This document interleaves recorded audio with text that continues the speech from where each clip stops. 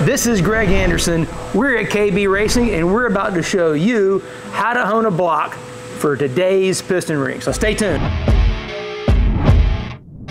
Okay, so we're gonna go step by step on how to hone a block for today's piston rings. Now, obviously you guys being the Pro Stock gurus, ring seal is pretty much everything. Yeah, everything? Yeah. Just everything. So, with this new Rottler H80, 85, right? 85, all right.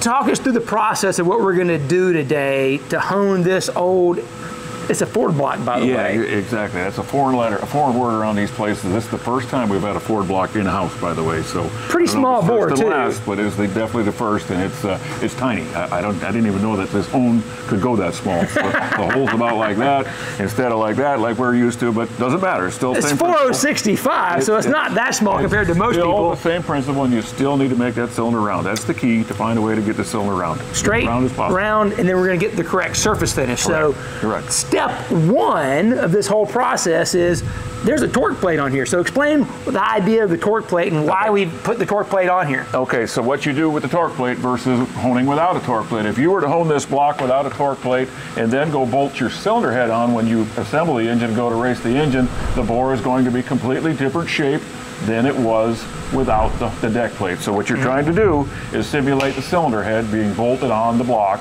while you hone it, because you want that cylinder to be in that configuration where the cylinder head is basically bolted on it, because that's how the engine's running. Right. So you're trying to simulate that. So that torque plate simply simulates the cylinder head. So we have the exact same studs for the head. We have the exact same gasket that will go on there. So everything, and same torque spec, everything. Torque your main caps like you would normally torque them for a running engine. So your engine is in running condition. Correct. Speaking of running engine, I know, back in the background. That would have been Jason Line in the background playing around. Yeah. That is Jason. And that is not a Ford, by the way. Number two, what stones do we have in here and why do we have them? Okay, so what we have here is called a 170 to 200 grit diamond cutting stone. Is we're looking for a certain depth of the groove, basically, the RVK, or the groove for the oil to hold behind the ring. As the ring touches the cylinder wall, you want some grooves behind the surface that the ring surface rides on to hold oil. You have to be able to hold a certain amount of oil. Yep. Maybe not too much, but certainly not too little. So as we found over time, we need that groove to be slightly deep to hold on to some oil, because without oil, you're in trouble.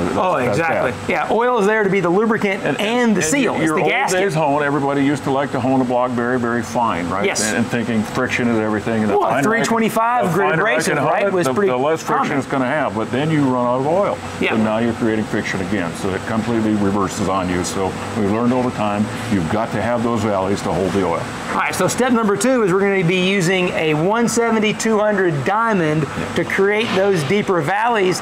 Then we're going to come back and plateau over it with a 600 CBN cutting stone. Not a diamond, but a CBN this time. Okay, so what you're trying to do here, you get those valleys, and then you finish it off, and then you put your smooth finish on the top, but below that top, it's got the valley still, but it's still going to be smooth on top, like everybody Valleys underneath, so plateaued on top. Friction back down for that ring, that surface the ring rides against is back to smooth, like you think you want. Right. Low friction, but you still got oil capacity. So that's how we do it, and basically what you do with the diamond is you go completely within a tenth of a thousandth of finished size, and then you go to your 600, your finishing plateau stone, or your CBN, and you're really not taking any extra material off. And that's the key, is that in the old days, people would go within maybe a thousandth or two. And they would step it down, and then maybe 2 or 3 tenths with this stone, and 2 or 3 tenths with that stone. Right. But as you go, you're doing away with your valley.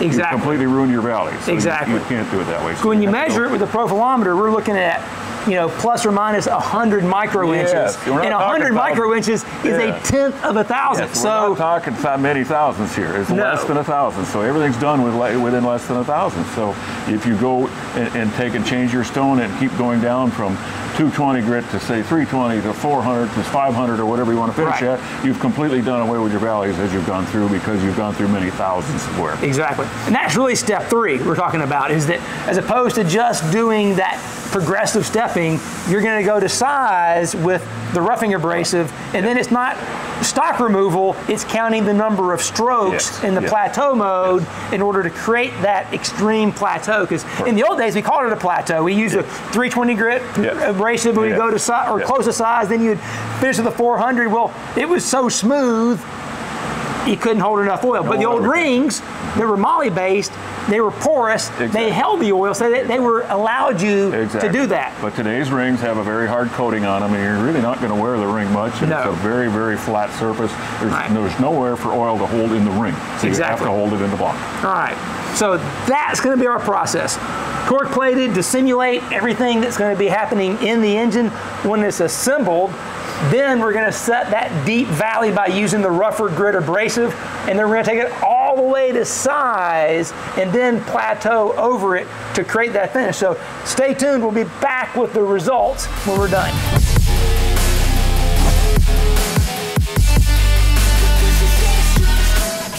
All 8 cylinders are honed following our process of, we've got the torque plate in place, then we used the 170-200 to go to size. Correct. And it was incredibly straight and round, top to bottom. I was very impressed. We were expecting a little less from this block, but it overachieved. It did pretty nice. Yeah. And then we finished with the 600 CBN. And it was, what, 18 strokes in plateau mode? 18 strokes in plateau mode, and that gave us the finish we wanted, right on the money, and very consistent cylinder to cylinder. So the numbers were about 10 on the RPK, 10 on the RPK, roughly about average, 35 on the RK, probably 55 on the RVK, and 30-35 on the RK. Yeah, so which is a good place to start. Perfect. I mean, it's like textbook. Should be good for this ring package. Should be good for this block. And we would do with 30 degrees on the crosshatch angle. Crosshatch, yes. All right. Yes. Because this bore is a little bit bigger than the stroke. Yes. 4065 bore. Correct. 3400 stroke. This engine will turn probably 8,500 RPM or so that's a pretty good package for that. Formula. Yep. Should be a perfect formula. So we're pretty happy with it.